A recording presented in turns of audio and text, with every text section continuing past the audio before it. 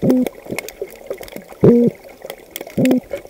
you, Niels, for the opportunity. I am Nathan Wallach. I am a professor of digital arts at Stetson University, and I'm also co-director of the Young Sound Seekers project, which I'll be talking about a little bit as part of this presentation. My title today is Hurricanes and HydroMoths: How does a low-cost recording device perform in extreme weather? This was originally, I was slated to give actually two little talks at the ASA conference, the Acoustical Society of America, in 2023 in May. And I had to cancel due to some personal things that came up. So when Niels approached me about this online conference, I was happy to get the opportunity to take those and blend them together. So that's why you may have seen an earlier title. That was actually a title for the ASA conference about AudioMoth Adventures. I decided to focus in a little bit more about this 2-month deployment that we did in Mosquito Lagoon in Florida that actually had some encounters with Hurricane Ian about 1 year ago this weekend. So on the screen right now is an image of a fishing dock behind a location at Canaveral National Seashore known as Eldora. It's got a path about 6 feet wide, walking out a good 10-20 meters into the lagoon, and then it expands into a larger square platform that's about 3 times as wide as the pathway leading out to it. And on the dock, you've got about 5 people, some of my students and our co-director, Yves Pear, who are looking out into the water.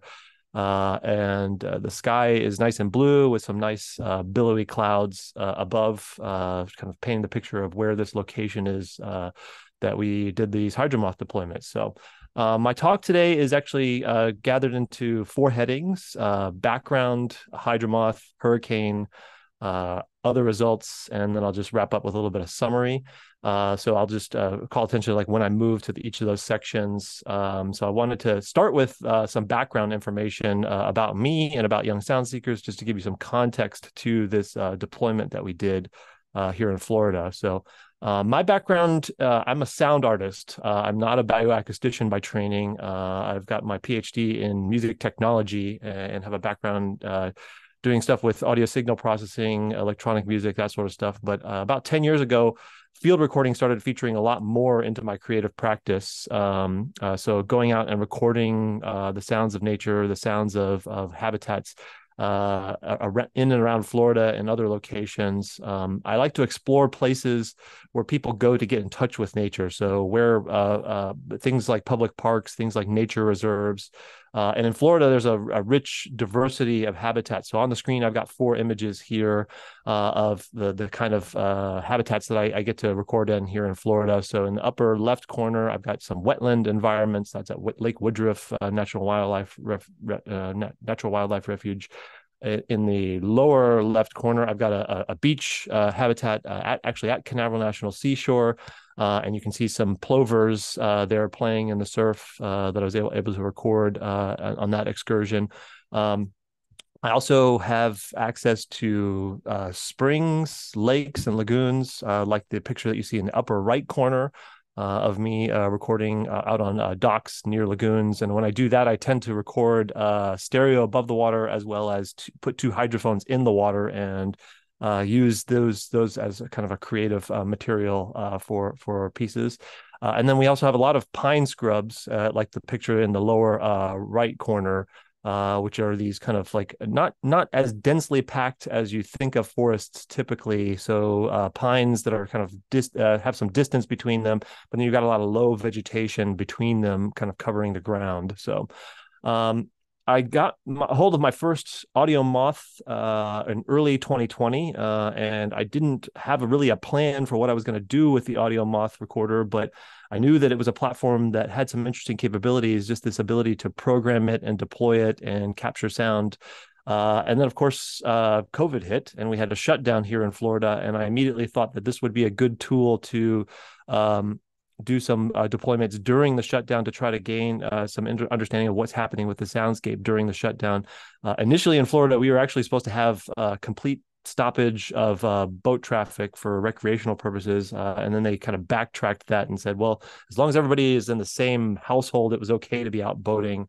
But I quickly took my AudioMoth recorders and ran out to a property that my university owns on a lake called Lake Beresford, um, and deployed in a little patch of woods. So the picture on the left is a HydroMoth recorder, or excuse me, AudioMoth recorder strapped to a tree in a tiny Ziploc bag, recording in kind of a little patch of forest near the lake. And then I also stapled one underneath a dock under that was on the lake. You can see a picture in the upper right corner.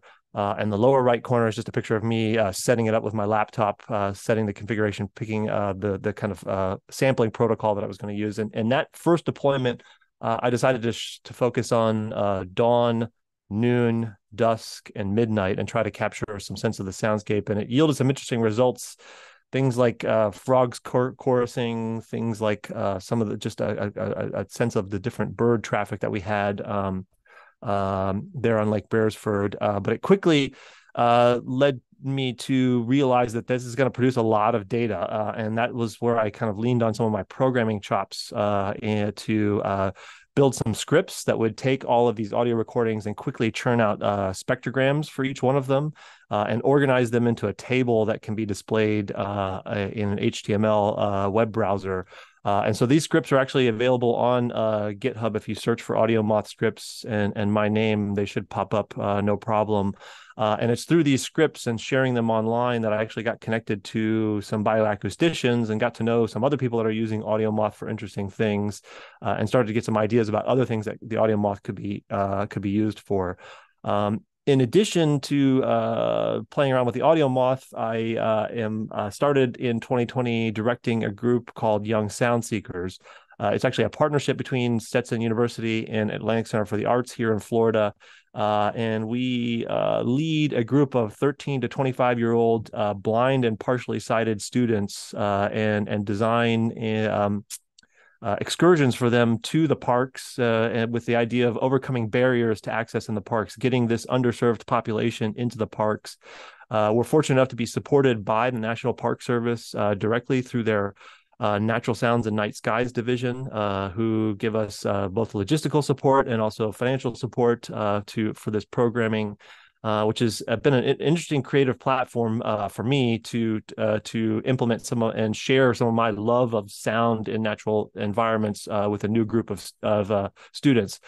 So I've got on the sorry, my previous screen, I have a picture, just kind of a group picture from a summer camp we did. And I'm all the way on the right. All the way on the left is my co-director, Eve Pear, from Atlantic Center for the Arts. And you can see many of the kids and as well as some of the chaperones intermingled in this group picture that we did.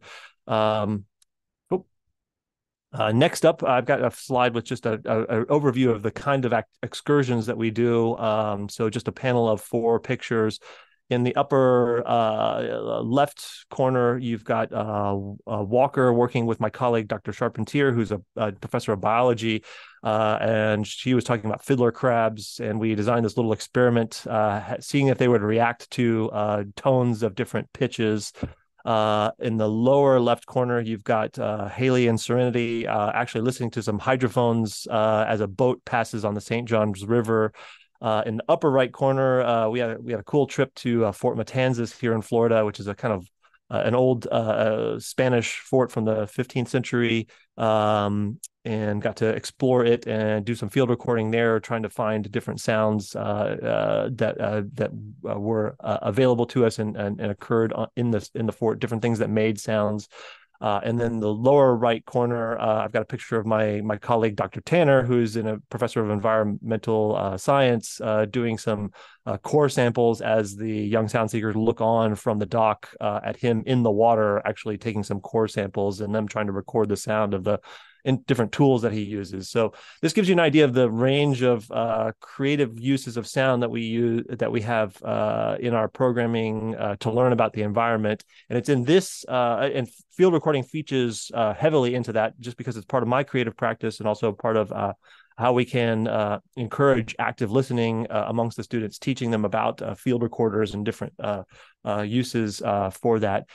And it's in this environment that we introduced the HydroMoths. And so it was a way that we thought we could engage them more directly in kind of the discovery, instead of an expert coming in to demonstrate for them kind of the things that they do. We wanted to actually design an activity that they could be involved with the discovery. They could actually drive part of the field work that was going on, and actually gathering sounds from the environment. And so where home base for us, where we spend the most amount of time, is at Canaveral National Seashore. And on the screen now, I got a picture that is taken from the top of a shell midden at Canaveral National Seashore. It's about 10 meters high.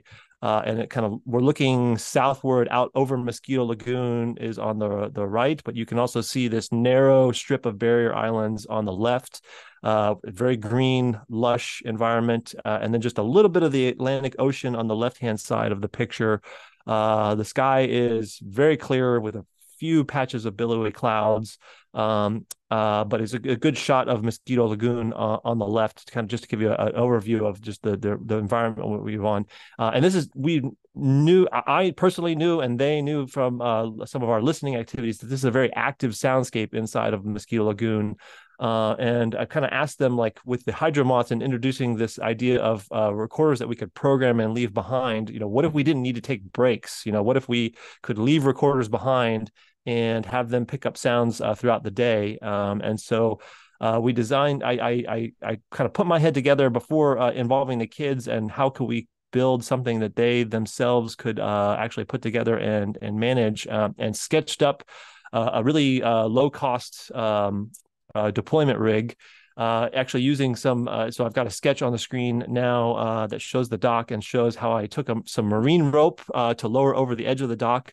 And I found some stainless steel water bottles, which the neck of them is about the size of the Velcro strap that comes with the HydroMoth. So putting it around the neck of the water bottle, and then filling the water bottle with sand to make it a weight, and lowering it over the side of the dock on a marine rope, so that it lands on the bottom and stays there on the bottom. So sketched this up, got a permit from the National Park Service to do this with the kids. And turn this into reality. So next up on the screen, you've got a picture from September 24th when we put the rig together. And it's a quick, inexpensive rig that can be lowered over the edge of a dock, and is materials that the kids can easily manage themselves, easy for them to assemble and put together, and simple and inexpensive. So you can see a picture of this rig sitting on the front porch of one of the older houses there at Canaveral National Seashore. And when we actually did the first deployment, it was a big, exciting day for the kids to get them involved and have them involved in the deployment. This is Tiffany this is a group of us on the end of the dock, and Tiffany has her back to us in the red shirt, about to lower it over the side, being assisted by two of my Stetson students, Bray and Sam, who were involved in helping her out with this.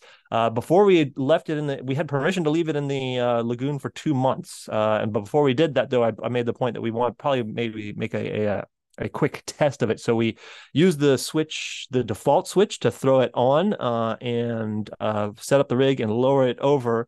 And thankfully, it immediately yielded some results. I'm going to just play an example for you to play the first test recording. So immediately upon hitting the bottom of a lagoon, we picked up this sound.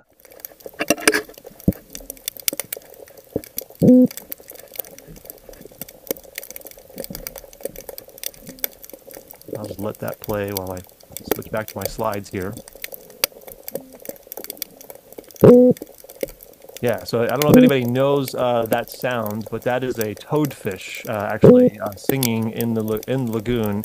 And they have this call that they produce, and they're very active in the September, October months, and then they go quiet in November. And I was kind of hopeful that we would pick one up, but right off the bat, we kind of struck gold in terms of picking up these toadfish. So we talked to the kids about what the protocol was going to be. We settled on 5 minutes out of every 30 minutes. So at the top of the hour and the bottom of the hour, the HydroMoth would turn on and record for 5 minutes. We did a deployment behind the visitor center, which is the picture that's on the screen now. We also did a second deployment on that dock that it was on my title slide behind called a location called Eldora, about a mile south of the visitor center. So you can see here a split screen of photo of Walker, Tim, and my student Bray, my Stetson student Bray, lowering the second deployment over the dock. And then our simple solution to tie off the recorder was to just, it was represented by the picture on the right-hand side, just taking the marine rope, wrapping it around, tying a knot. And then we took a business card with a QR code on the back and laminated it and attached it to the rope, just so that if anybody was curious what was going on there, they had a way of contacting us and finding out a little bit about that. So that was our deployment plan. And then the hurricane came our way. So Hurricane Ian moved in toward Florida, and I've lived in Florida for most of my life. I'm used to their erratic patterns that hurricanes have. It's impossible to predict where they're going to go. And this just happened to be a situation where we were in the right place at the right time. If I show you the track of Hurricane Ian, it originated in the south of the Caribbean, below Cuba and Haiti and the Dominican Republic and Jamaica. It kind of went from east to west and crossed over the western tip of Cuba before crossing into the western coast of Florida, right around Fort Myers.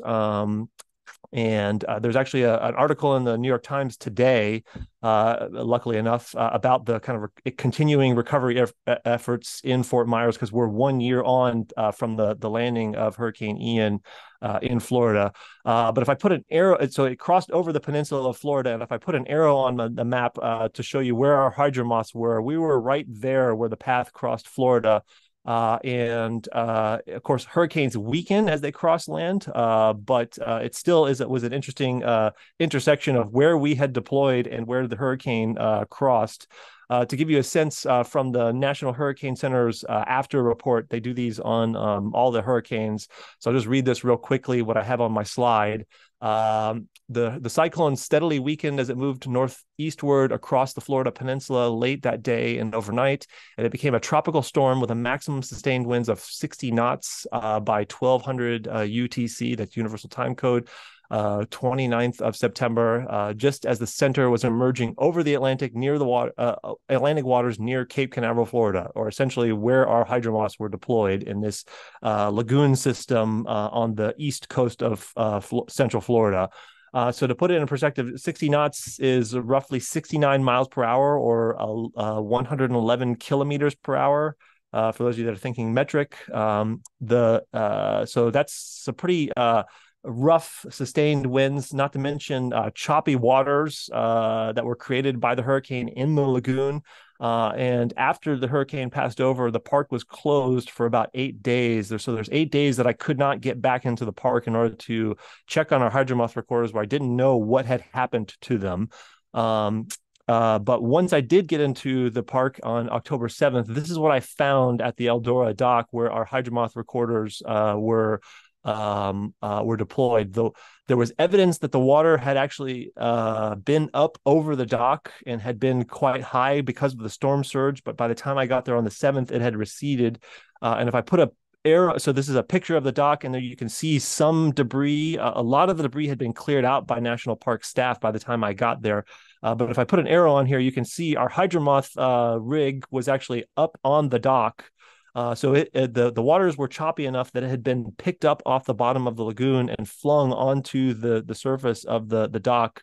I don't have an exact measurement of how deep it was, but I can safely say that I had let out 10 feet or 3 meters of rope to get it to the bottom of the lagoon. So to give you a sense of how violent the waves were at this time, that's a sense to give you a sense of it. That's how violent they were, to pick something up off the 10 meters below the surface and drop it onto the top of the dock. So the recorder survived. It did just fine, and actually picked up the sound. So my timing was a little bit off from what the National Hurricane Center said. So I can flip over to my sound file. So this is what it picked up at 1300.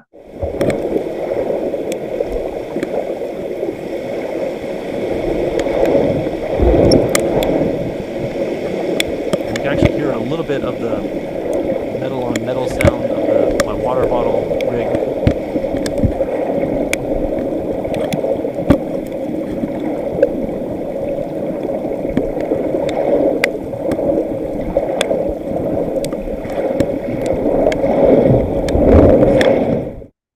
Okay, and then if I click on what happened just after that, 30 minutes afterwards.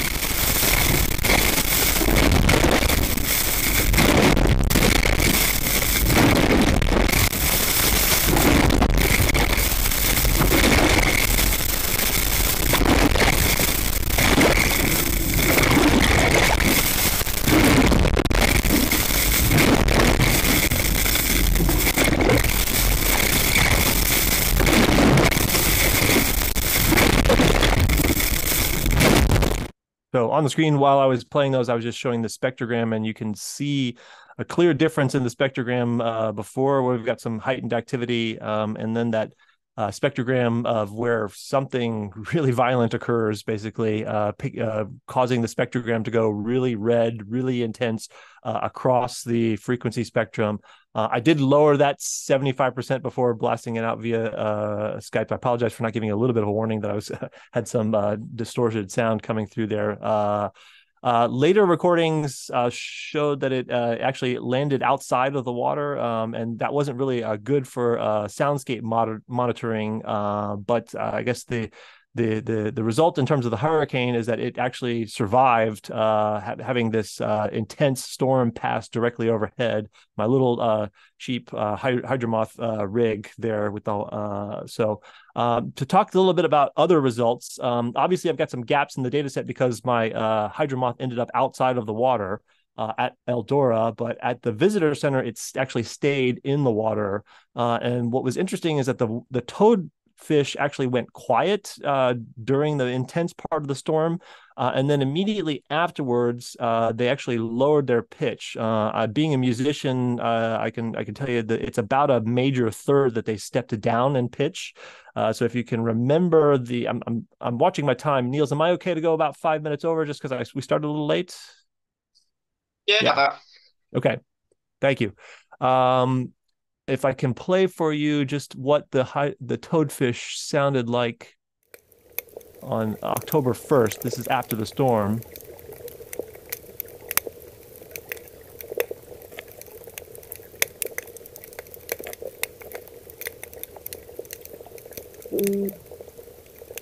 So you can hear that lower pitch. It's definitely, I haven't done a full analysis of the recordings, but it's definitely less frequent and a lower pitch in response to the storm. And then by October 9th, they're back up to their normal pitch range that they're in. Okay. Other things that happened, well, so because of the Eldora mishap, I didn't have quite the same results in terms of monitoring things, but the recorder behind the visitor center, I was able to kind of track the progress of how it degraded over time. So I've got 4 pictures here on the screen. In the upper left corner is before deployment on October 3rd. Is in the lower left corner. You can see the buildup. Well, you can see me. I guess it moves. The next one is October 7th in the upper right corner. You can see some organic material starting to catch on the actual water bottle. By October 23rd, there's a significant buildup of organic material and debris on the recorder, and then by November 8th, I've got some organic materials growing on the actual recorder over time.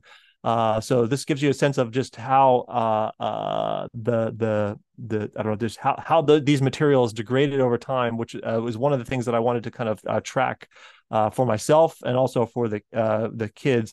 What I learned is that although you buy a stainless steel water bottle, not all of the parts are stainless steel. And so the hinge, it was actually made of aluminum. And if you know anything about materials, aluminum doesn't do so well in salt water, as well as the carabiner had a aluminum joint to it. And so this actually resulted in me losing one of the recorders at Eldora. So that further created a gap in my data set. And in addition to learning how to manage the batteries and when to change out the batteries on these recorders. So I looked at this as kind of a trial deployment for potentially a longer deployment in Mosquito Lagoon, and learning how these inexpensive materials work in a brackish saltwater environment.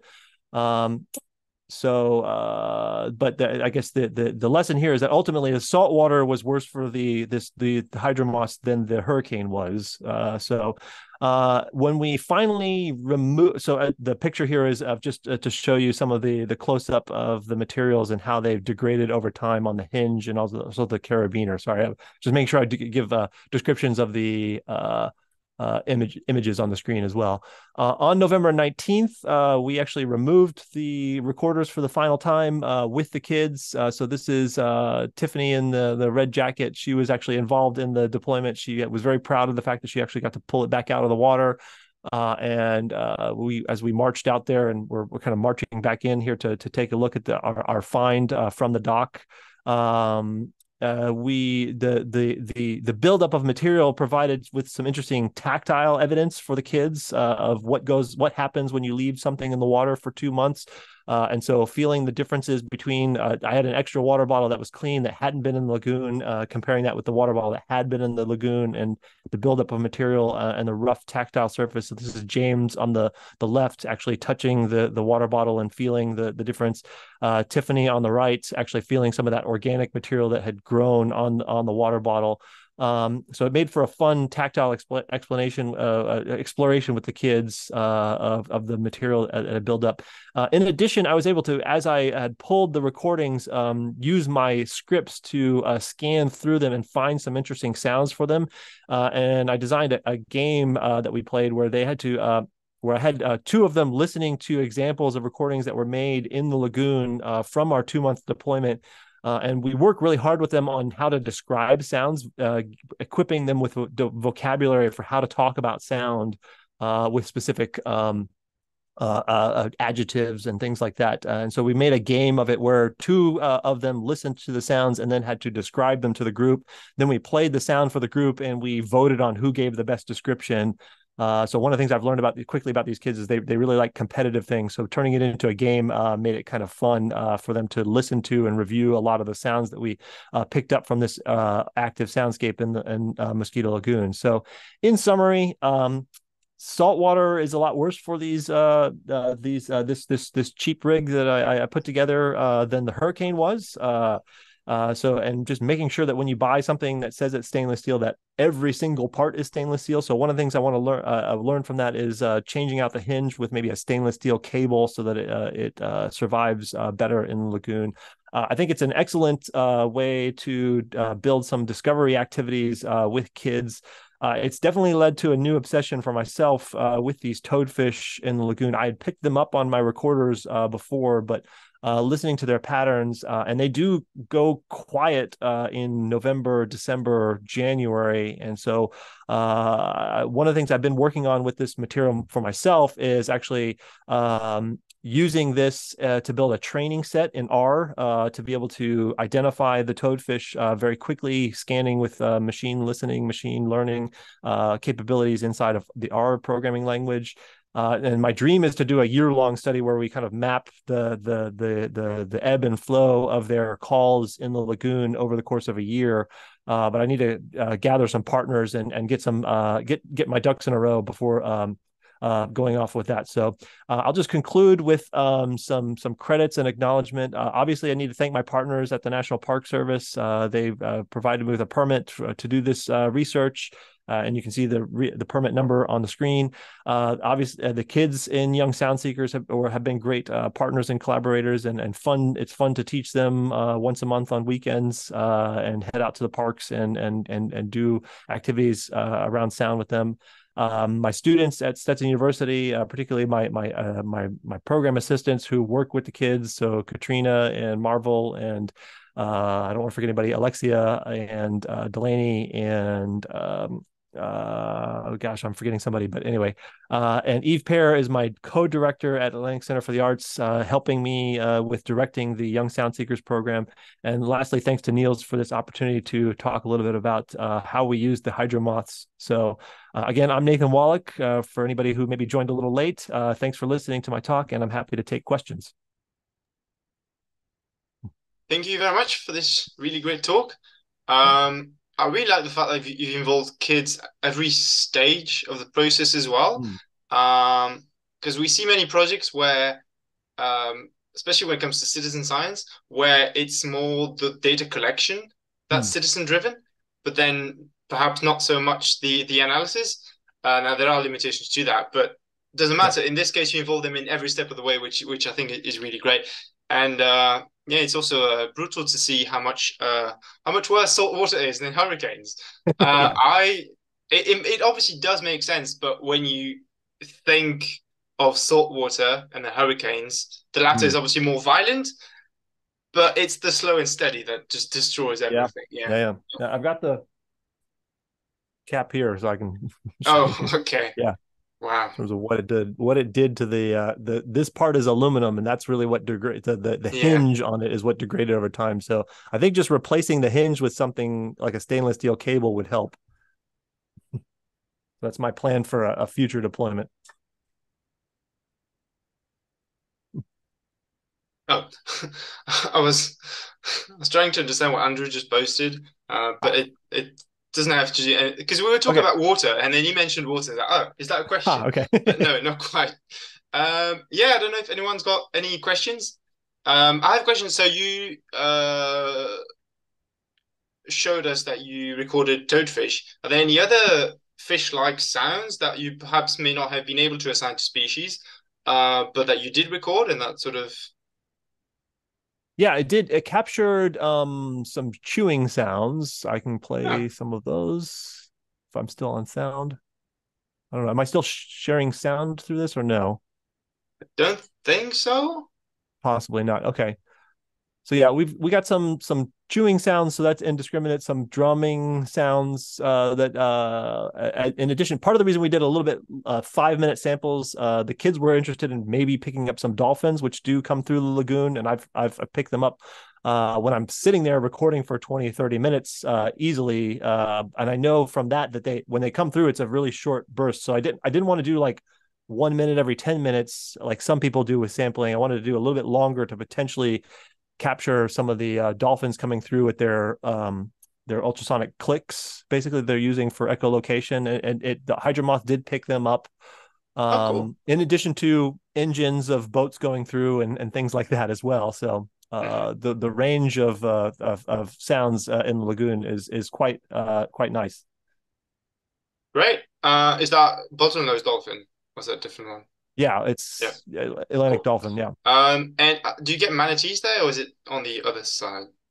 No, we do get manatees in the lagoon. I've where I've been successful picking up manatees is actually in the springs further inland. They don't tend to be vocalizing as much when they're out in the lagoon. Okay. Yeah, Because there is, I think, a project in Florida looking at specifically the vocalizations of manatees, so that's why I was right. asking. And that is something we may hear about in at a future conference. Hmm, They weren't quite ready for this one, but I'm hoping that for a sure. future one they'd be ready. Side note there. There's a question. I'd be interested to hear how doing more work on the research side has impacted your creative projects in any way. Ooh, I mean, to me, it's like they're kind of running in tandem, running in parallel. But I definitely in my creative practice enjoy using large data sets, and so I think that that's a reflection of what I see going on in science right now of like these recorders that can be out for weeks and months and gathering sounds at a time. So I tend to use large sets of samples in my creative work, and that's kind of a reflection of that those big data sets in the on the research side. Does that make sense, Garrison? Yeah.